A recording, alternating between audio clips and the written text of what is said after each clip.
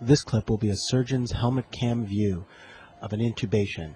Performing the procedure is Kirk Shelley, Associate Professor of Anesthesiology at Yale University School of Medicine. Nice deep breath. Trachea tube when the time comes.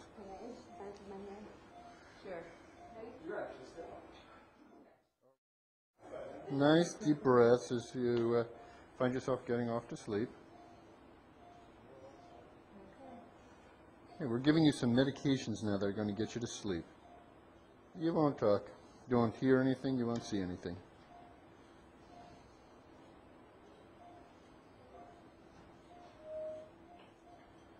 There you go.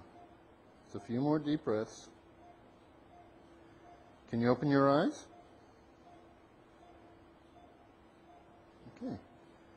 Now we'll establish an airway. And she's in easy ventilation. Good, go ahead. Now we're giving her muscle relaxants. Prepare her for the anesthetic.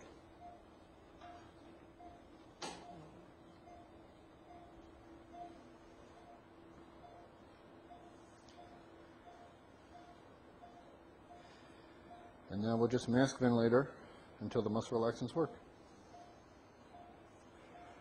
And I've already turned on anesthetic agents, so she stays asleep.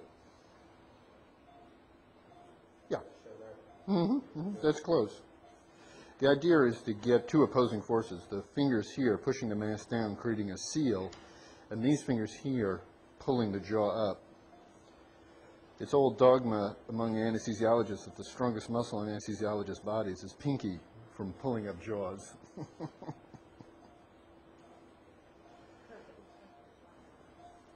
Okay, I'm going to go ahead for an intubation. Now the muscle relaxants have completely worked. The patient's completely asleep. We open up the mouth nice and wide. Get into position, clear the lips so you don't hurt the lips. I have an excellent view of the vocal cords.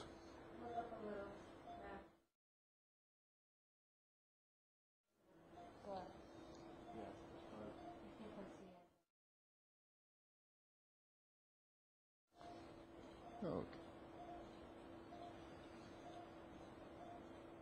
And the tube goes right through the vocal cords. Textbook. Okay.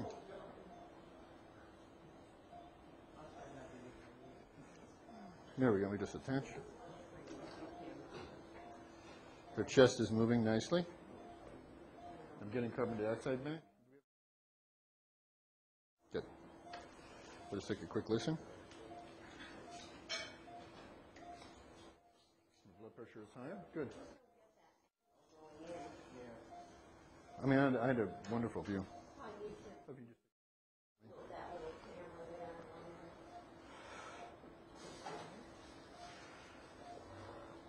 Beautiful. Good. Okay, we're going on the ventilator.